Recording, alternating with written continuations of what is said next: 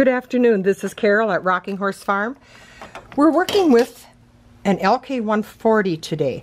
Now the newer one is an LK150, but people with the LK140 wanted to do Intarsia, and they don't make the AG10 anymore for that machine. They make the AG11 for the LK150, and they said it wouldn't work, but I'm testing it out and we're going to make it go. I'm going to do a fast cast on by selecting every other needle, come across, and hang your cast on comb in this fashion with the teeth facing you.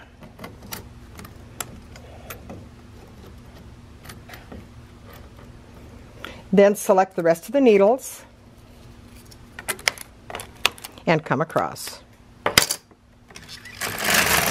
Now you have your cast on. Let's do a couple rows. Put our weight right in here. We're going to do an Intarsia pattern.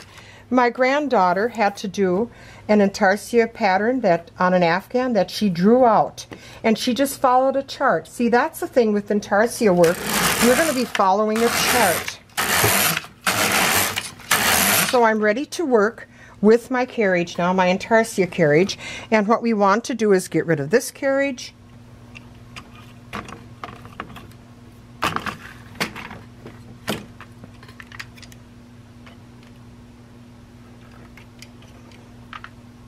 and put on the Intarsia carriage. We also want to use the yarn from the floor or from bobbins. You don't want to run it through your antenna system.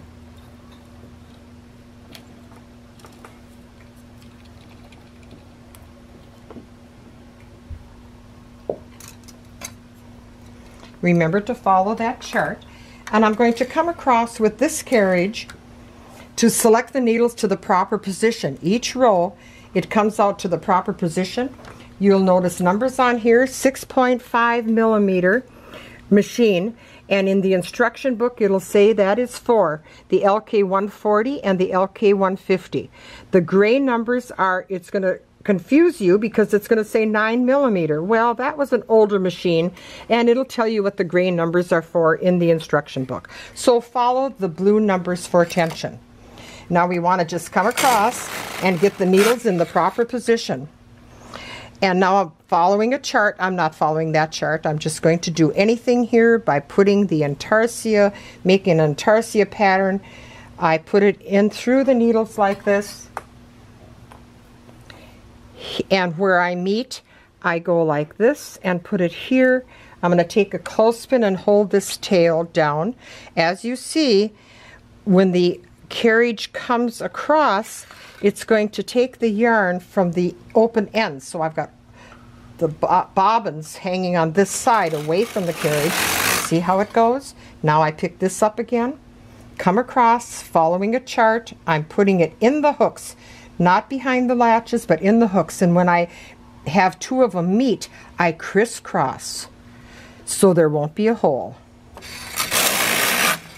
Following the chart, away from the carriage side, have the yarn away from it, and crisscross underneath that where they meet.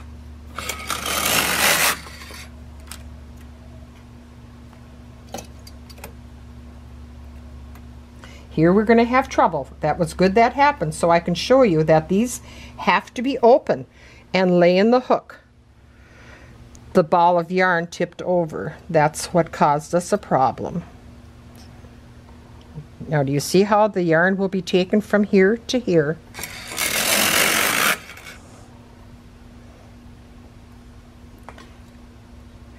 You can always look at if the latches are open by the shine right there. Do you see that where the latches are all open? If it were closed, look at how that shine isn't right there. So I need to open that one to make sure that they're in the latches. Crisscross and come across. And then we have very loose tension sport weight yarn, just so you could see the stitches nicely. If you use a heavier yarn, you would turn the tension way up. Okay? Have lots of fun knitting on your different patterns of Intarsia. I can just visualize pillow tops with big flowers on and things like that. Okay, thank you.